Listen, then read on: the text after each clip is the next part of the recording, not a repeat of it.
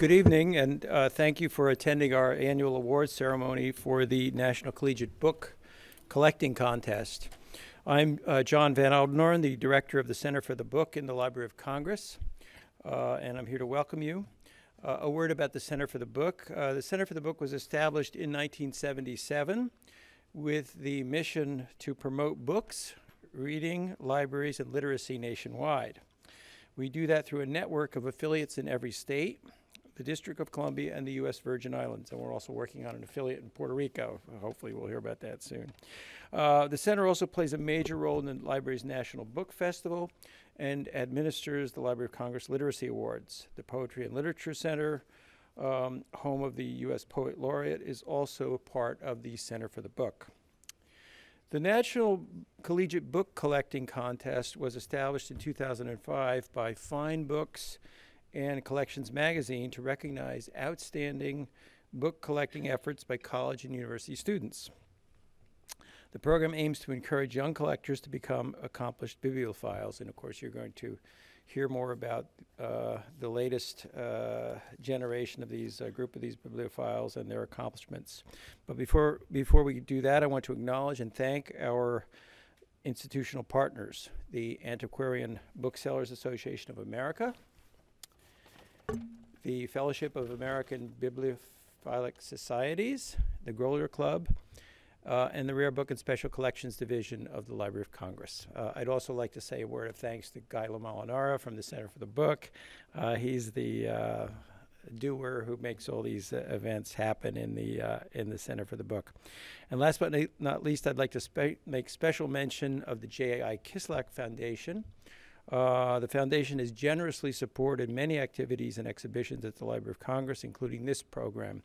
Unfortunately, as many of you may know, Jay Kislak passed away earlier this month. One need only visit the Great Hall in this building to see the magnificent Kislak collection on permanent display to witness the extent of Mr. Kislak's generosity and also the degree to which he himself was a great collector.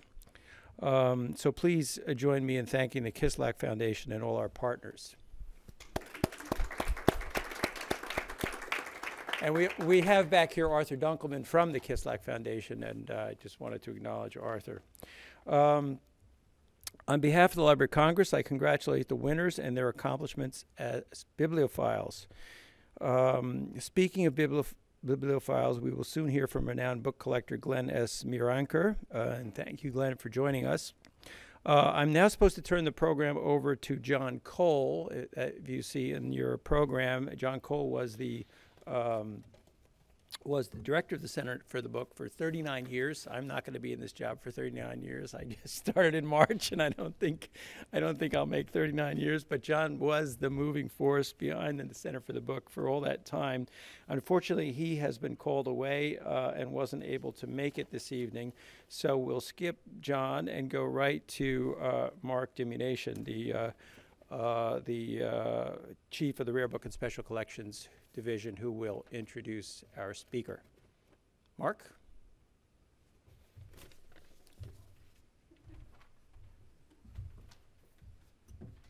Spoiler alert, I'm not Mark. Oh, the mic? Oh, okay. The other mic. Okay, does this work? Okay. So, spoiler alert, I am not Mark, I'm Susan, and I work for the Antiquarian Booksellers Association of America. Every year, we try to find a speaker who has a collection that has a connection to their collection that will speak to the winners of this contest. And this year we have Glenn Miranker. Glenn has had a storied career in the tech sector in addition to being a bibliophile. Glenn has a bachelor in computer science from Yale, as well as a master's and doctorate from MIT. He grew up in New York, but after completing his studies, he moved to California and held several positions in Silicon Valley startups. He was recruited by Steve Jobs to join Next Computer in 1990 and Apple in 1996. He was active in hardware development and was Apple's chief technology officer prior to retiring. Glenn is a longtime bibliophile. He has a collecting focus on Sherlock Holmes. He is also an expert on cryptology and is the director of the National Cryptological Foundation. Thank you so much, Glenn, for being here.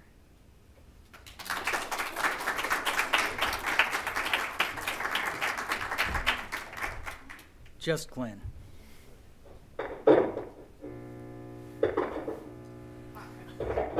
Not very impressive for a high-tech guy, huh? Can't even move a microphone. So, I just want to let you folks know, a personal note, that when I did retire, I retired with the idea, I had a vague notion, God knows I won't call it a plan, that I would spend the balance of my life indulging the two things that I really enjoyed other than building computers. And that was collecting, studying, being around books, particularly Sherlockiana, and the history of cryptography. And I gave it a try for about a year, and I found it completely absorbing and satisfying and worthwhile, so I haven't gone back to work. And I don't have any intent of going back to work. But what I would like to say is that, you know, when collectors talk about the thrill of the chase, we usually mean the pleasures of pursuit, the satisfactions of ownership. We mean things like scrutinizing auction listings, poring over catalog after catalog, visiting bookstores, antiquarian bookshops, all in the hope of tracking down a particular volume and finding a surprise gem and adding it to our library. There are lots of reasons to collect books and as many kinds of collections as, 10 times as many kinds of collections as there are people in this room. Among my favorite examples is I know a collector who collects books on kissing. And one member at the Book Club of California has a wonderful collection on medical quackery. I even know a collector who has assembled the definitive collection of Duncan Hines recipes. Collectors, as opposed to accumulators, assemble collections of books and ephemera that they love, subjects that transfix them, topical areas that they want to know more about. I collect Sherlock Holmes.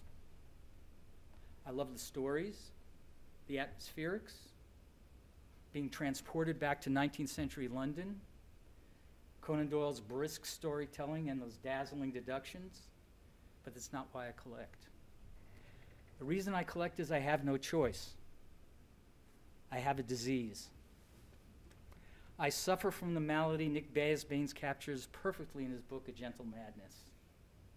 But questing and acquiring are only part of my bibliomania.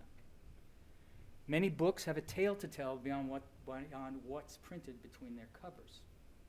And tracking down the backstory for a book is another thrill of the chase for me. And it's a good deal less costly than acquiring books. My becoming one of the gently mad happened in 1976 when my wife Kathy gave me a gift. My collection at that point was absolutely non-existent. I had shown a unhealthy, unnatural interest in Sherlock Holmes. I belonged to a couple of societies where we met and ate and drank and discussed the canon and other things. But my entire Sherlock Holmes library consisted of the 2-volume complete stories, Doubleday, 1950, whatever, Doubleday edition. That was it. And as Kathy handed me this copy of the American Casebook, I stared at it and I remarked, "You mean you don't have to be J.P. Morgan to collect books?" This was a new idea for me. Well, since that moment, I've found more attractive copies than that 1976 gift. Yet it remains one of my favorite books. It's not the words on the page that interest me as a collector. I'm after things that you can't see at first glance. I seek out books that are more than books, books that are fascinating and remarkable because of a backstory. Many books have a tale to tell beyond that what's between their covers. Tracking down the backstory for my books is a principal thrill of the chase for me, and it's a good deal less costly than acquiring them. Each book, in a different way, is a portal into times past, an interest for conjuring up a glimpse of the thoughts, the sensibilities, the machinations, even the crimes of previous owners or readers. A book can be a veritable time capsule of the year and the place it was written, published, and distributed. The discovery of the backstories for these and other books in my library is a work in progress, certainly a quest without end, just the way I like it. Let me show just a couple of examples. I think my compulsion will start to make sense to you. Let's consider the second Sherlock Holmes story, The Sign of Four.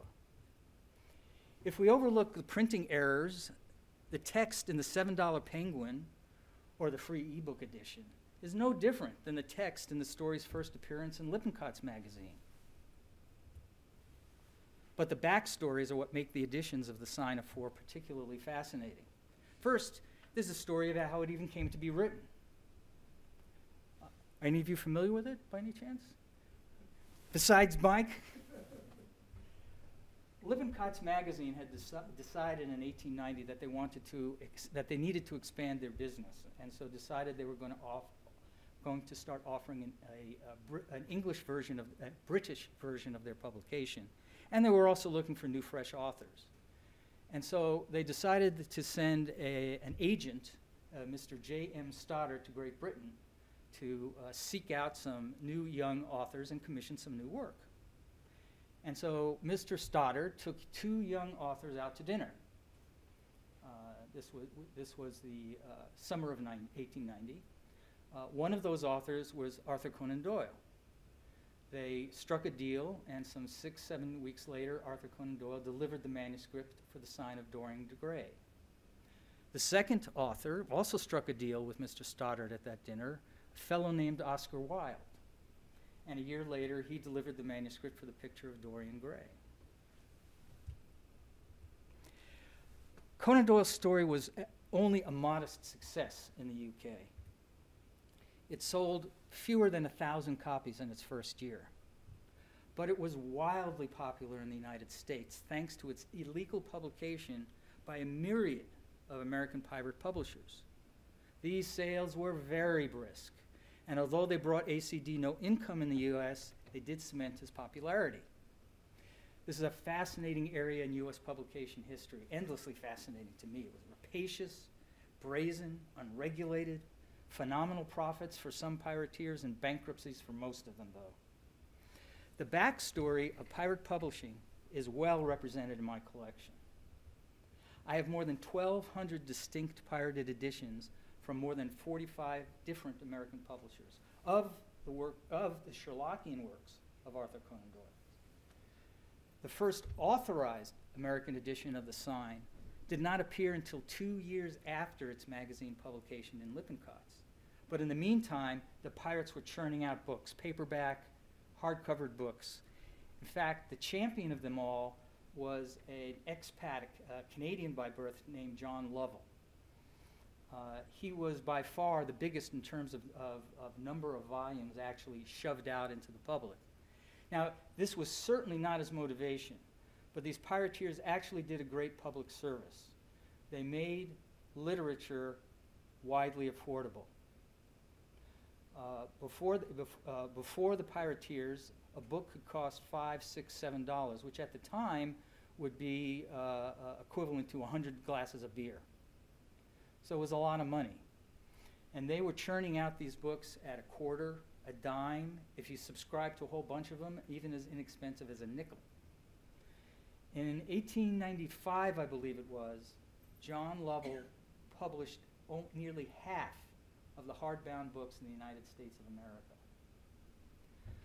His nickname, by the way, was Book-a-Day Lovell by his competitors. There's a particular book I'd like to share with you. This copy of The Sign of Four was pirated by the United States Book Company. This was one of Book-a-Day Lovell's imprints. You can see that it's warmly inscribed by Conan Doyle. Yet I promise you, Conan Doyle, with authors like Mark Twain, Rudyard Kipling, and other contemporaries, despised the American pirateers. So why did Conan Doyle sign the pirate? Where? When? Whose book was it? This signature is surprising and inappropriate as finding a pickled calf's foot in your cornflakes. This is the second backstory around the sign I would like to talk about. I've only been able to locate about 6 pirated books that Conan Doyle inscribed. Curiously, they were all signed when Conan Doyle was in Chicago.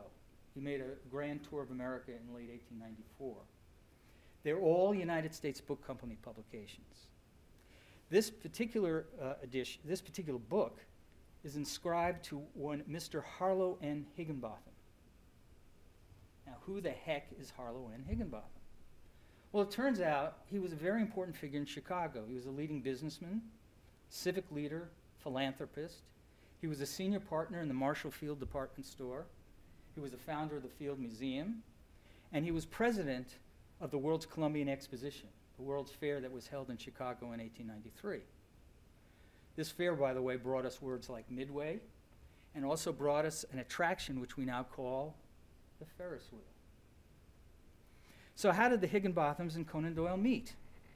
Well, here's the story I pieced together with help from Frederick Kittle's monograph, Arthur Conan Doyle Visits Chicago, and from contemporary Chicago newspapers that I found in the Newberry Library, where Fred's collection now resides. And I have to credit the enthusiastic help of librarians and curators Autumn Mather, Katie McMahon, and Jenny Schwartzberg, without which I'm not sure I would have managed to do the research on this book. Conan Doyle first toured America in 1894, and he stopped in Chicago 3 times between October 2nd and December 8th. His name, by the way, was incorrectly reported in Chicago newspapers as Arthur Conan Doyle, as a consequence of which people started referring to him with the honorific Reverend for the balance of his trip. His first official undertaking in the Windy City was a talk on October 12th at Chicago 20th Century Club entitled Facts and Fiction About Great English Novelists. The club met in a little bijou theater on the 3rd floor of Higginbotham's Michigan Avenue mansion. It was there that the author inscribed 3 books for Higginbotham: Study in Scarlet, The Sign of 4, and Micah Clark, all pirated editions. New York bookseller James Cummins, who was the source of my inscribed copy, sold the 3 in 1991. Cummins got the book from an elderly Chicago collector who had relocated to New York some years before and who asked that his identity be kept confidential. So there the trail of provenance ends.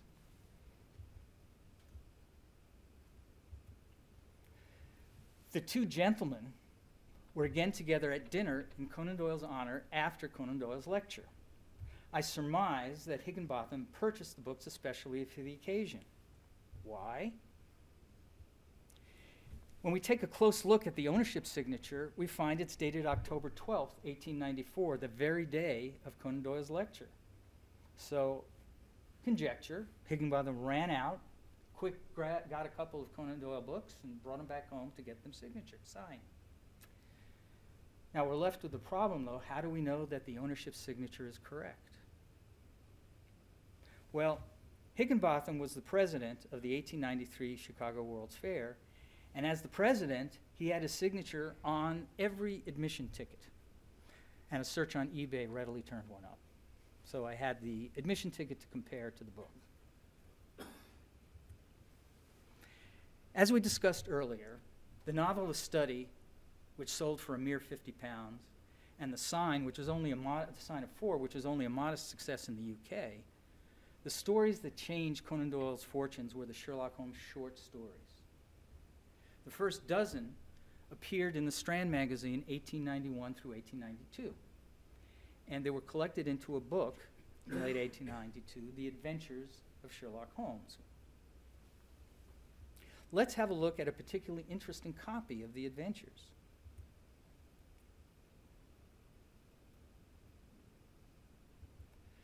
The first edition of The Adventures sold some 10,000 copies in its first year. And the success also ignited the sales of Conan Doyle's earlier titles. For example, within 1 week of the appearance of The Adventures, 3,000 copies of The Sign of 4 were sold in the UK. That's 3 times as many copies as the entire run of the first edition in just 2 years earlier. If we open this book, we see that this copy has been inscribed by the author. with Arthur Conan Doyle's kindest regards. What's particularly fascinating is the date of the inscription. October 6th is 8 days before the book's official publication date. So likely, this volume is what you and I would call an author's sample copy. As an author's sample copy presented to some relative or friend. I have other copies of the adventures with interesting backstories, but there's one that I give the prize for being the most dramatic because of its bibliographic importance and because of the human drama that surrounds the man who owned it just before me. And this is the third backstory I'd like to explore. I'm rushing because I have not been given the usual 3 hours for my presentation. What you see here is the only known copy of the true first edition, first state of the adventures in a dust jacket.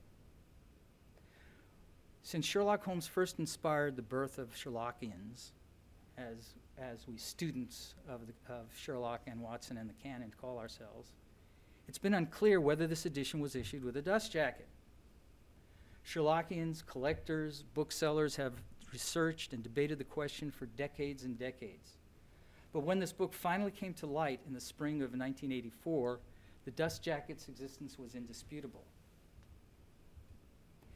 This bibliographic discovery emerged as part of another story, the story of a man named Mark Hoffman. He was the owner before me. I hear from the chuckles that some of you are familiar with Mark Hoffman. Mark Hoffman, again, shortage of time, was the Mormon forger. He was, oh, I was ahead of myself, so sorry. Yes. The FBI called him the best forger who's ever been caught. He forged all kinds of materials, and I won't go through the list, it's staggering. Daniel Boone letters, Emily Dickinson poems, etc., which all passed extremely detailed expert examination. But his most steady customer, his most easy mark, was the Mormon Church. He would miraculously produce letters, documents, Bibles with handwritten family records on the end paper, the front free end paper, with great regularity. And of course, the Mormon Church is very eager to gather up any materials related to their history, but he was even cleverer than that. He would always put one little fact in it that was embarrassing to the church orthodoxy.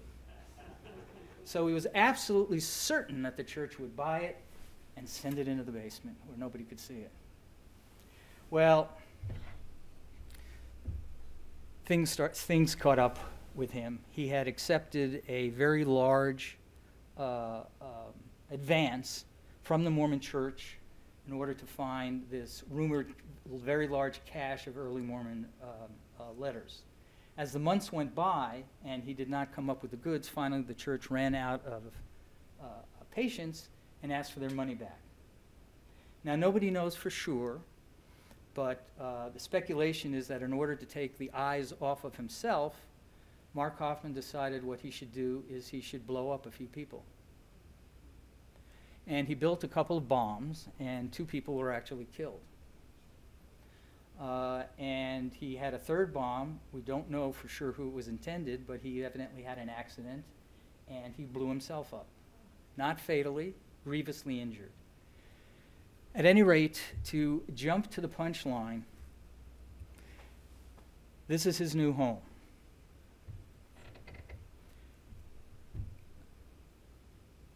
He was recently moved to this Draper, Utah penitentiary, slightly less austere than his original home, which was the Orem State Pen.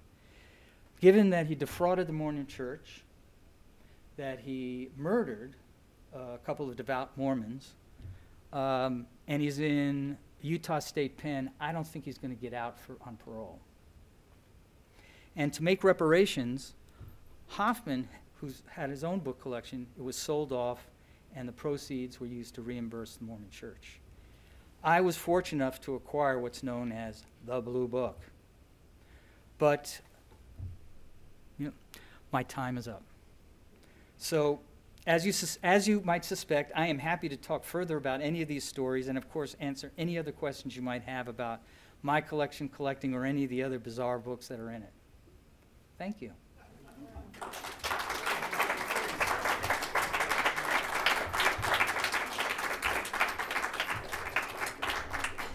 6 minutes under my allocation. How about 6 seconds under my allocation? Any questions? Yes, ma'am. Tell us about the blue book. What's the Oh, that's the blue book. the one that you showed? Yes, because Okay. of the jacket. Is the jacket a forgery?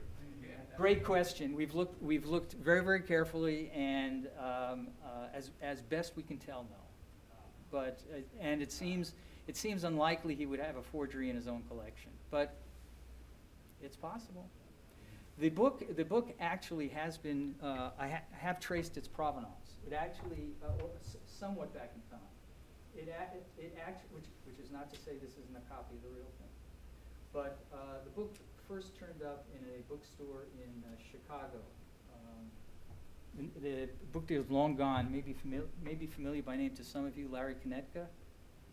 And but he never spilled the beans about where he got it. And I've even been in touch with a couple of folks who worked in Konetka's bookstore at the time, in the early 70s, and neither of them has any recollection of the book. Did you put a dust jacket protector on that book? No. No, I'm not. I'm sorry? How do you feel about it? Oh, I have dust jacket protectors on almost all my books, but that dust jacket is so tender. It's in a nice clamshell. No, it's in a clamshell and all by itself. I don't have the courage to put it into a dust jacket protector.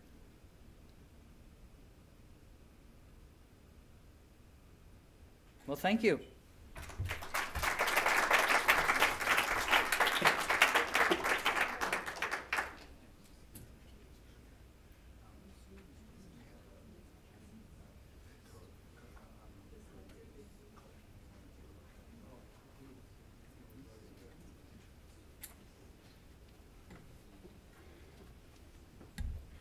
Can I close your computer? Oh, yeah, just shut it. Thanks very much. Hi, everyone. I'm Mark Demunation. I'm Chief of Rare Books.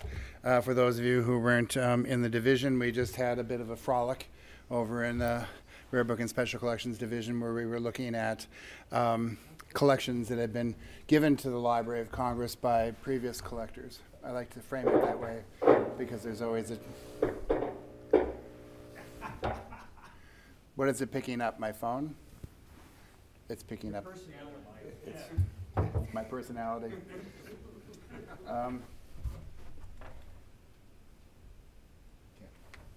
So we're going to flip the order of the awards, mostly because Samuel said that he really liked a lot of drama and really wanted to wait to the very end. Where are you? There you are. So to appease the first prize winner, we're going to have him come up last, which means we're going to start off with our essayist. Anna, if you'd like to come up.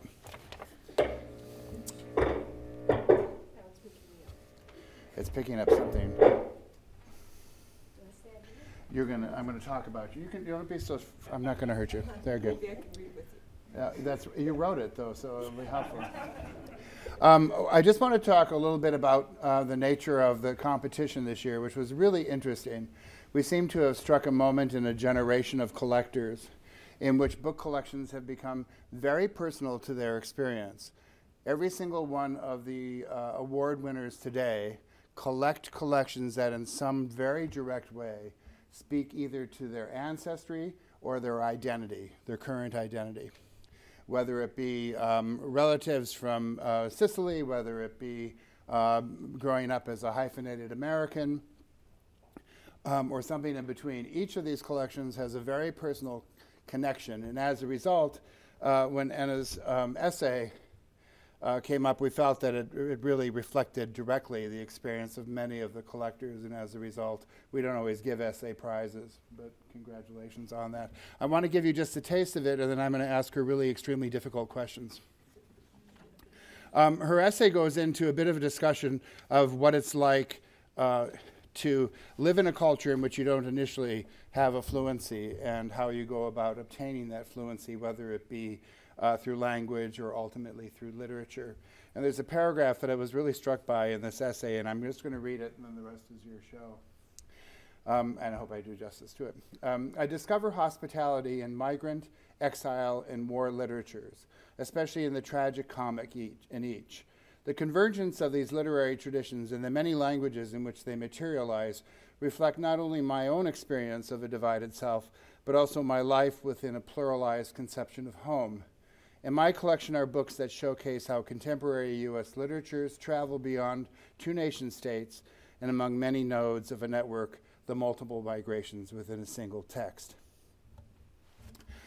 It's a lovely essay that introduces a collection that's very personal, so come on up to the mic. So I would like you just to, if you would, give us a little bit of a description of what your collection entails and what your essay covers so they can share that experience. Okay, so it started out as a collection about colonialism of Africa and the Caribbean, and then now, because of my dissertation project, I'm trying to reevaluate what colonialism means globally. So I'm looking at different forms of colonialism on a global scale, being sensitive to historicizing them in depth. So now I'm looking at the Balkans through a post-colonial lens by involving the Ottoman Empire, the Austro-Hungarian Empire, and these empires that don't usually get talked about when we talk about post-colonialism. So that's the new obsession. Yes, and the essay will give you, and Kafka. There's always Kafka. The essay will give you a taste of the fact that this comes from, among other things, a very personal experience of growing up in a situation in which languages and identity have fluidity and meaning at the same time, and is a really profound, I think, coverage of the collecting impulse that we've seen throughout the program today. So could you please have a round of applause for her? Don't leave.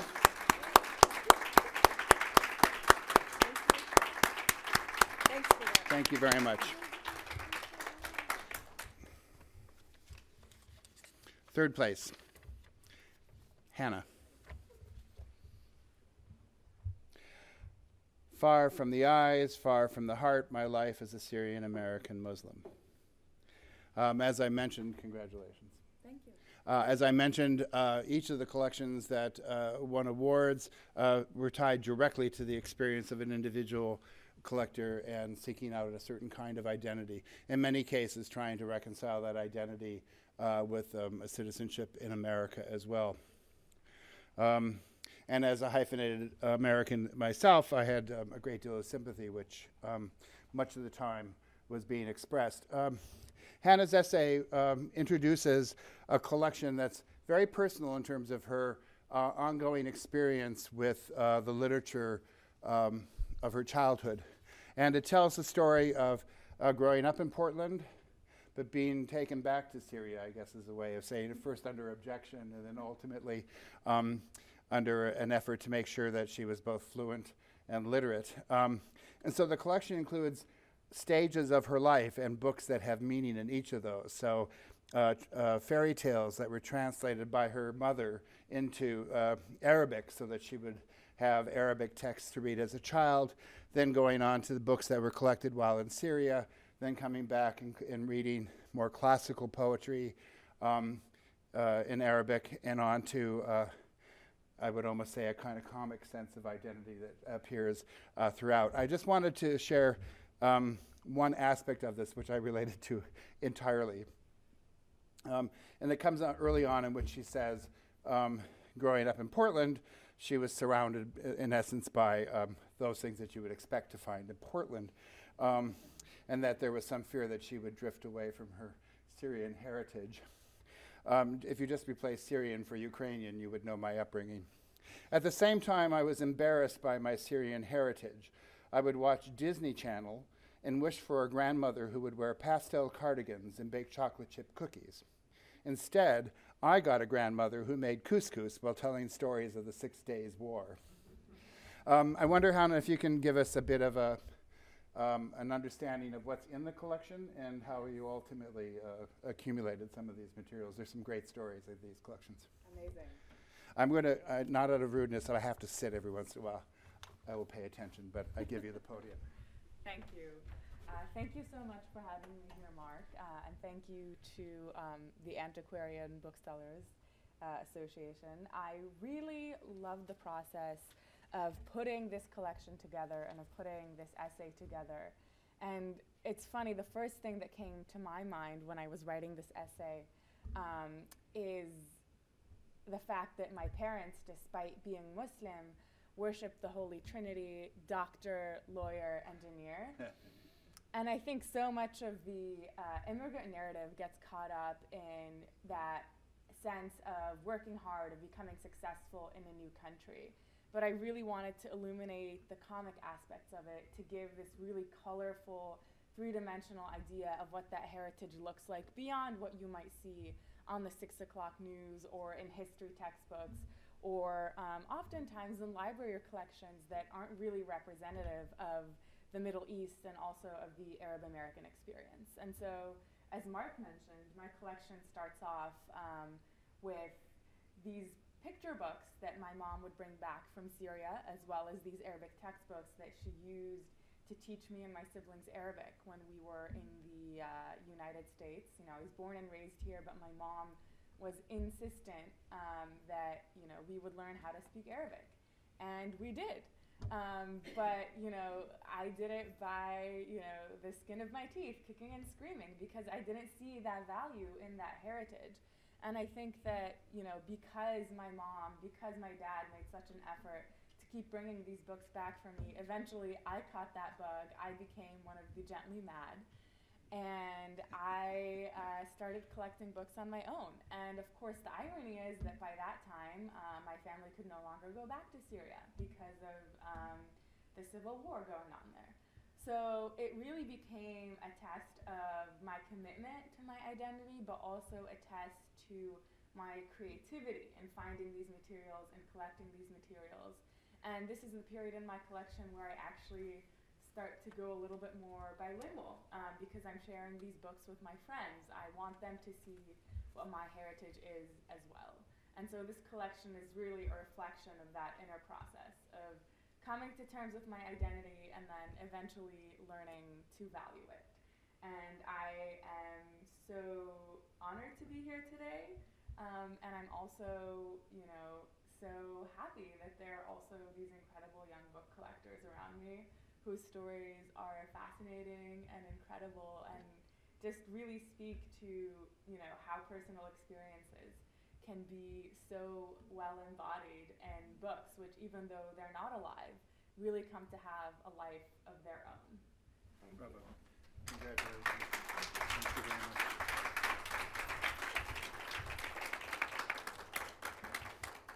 So this, of course, is a collegiate book collecting competition. So Anna comes from Washington University, St. Louis, and Hannah comes from Harvard University. We're going to turn our attention to the middle of the country only by adopting a university. He has locations elsewhere. But we're turning to KU, not UK, Kansas University. Paul Schvenessen, I told him I've been practicing German all day, and then I find out it's Americanized like everything else. Came in as a second award winner for his book collection, which was entitled Borderlands, a Manifesto on Overlap. I want to come up and give him a round of applause, please. This is a different kind of identity that Paul is searching out. In this case, he's rooted in the land, but he's trying to understand what the generations of family that preceded him and those that came before him have in connection to the land. So it's a book collection that documents the borderlands, family cattle ranch along the region of Arizona, New Mexico, and Mexico, correct? Which are divided, as Paul refers to, by artificial lines. And then goes on to build a book collection that documents, in essence, the various layers of populations and impacts on this land, starting with Aztecs all the way up to the lost Esteban, who wanders from Florida to Mexico in the late 16th century. Has materials about the first domestic livestock that are brought onto this vast land, and ultimately goes into exploration around indigenous backgrounds of Spanish colonialism, current conservation issues, and others. It's an impressive and broad collection. I wonder if you could talk a little bit about the impetus behind it for you personally. Sure. I should know better than try to bring out a literary aphorism in front of a group of bibliophiles, but Samuel Johnson once said something to the effect of, "Nothing so concentrates the mind as the certain knowledge that one will be hanged in a fortnight." And there's a little bit of that here too, that slightly less dramatically, but it's hard to quite understand your homeland, where you're really from, until you leave it, right? And we've probably all experienced that to one degree or another, and this is certainly my personal case. I came to the University of Kansas through some complicated personal machinations that led me there, and this book collection, I suppose I shouldn't reveal this, but this book collection was not actually a collection in the traditional sense. I only realized that I had a collection by putting together this essay. I realized that I had been collecting in a non-linear fashion, that this collection was building sort of in the background, right? So this wasn't a laser-focused ambition of mine to generate a collection that spans the borderlands of the American Southwest. But it turns out in sort of afterthought that it actually was, that there was a surreptitious subliminal act going on here of this book collecting, and it was a joy to realize that what I had and what it meant to me, and what my home meant to me, and that it only meant that much to me by being separated from it. So I appreciate the opportunity to sort of reveal that to the wider reading audience, and it's been an absolute joy, and thank you for making this happen.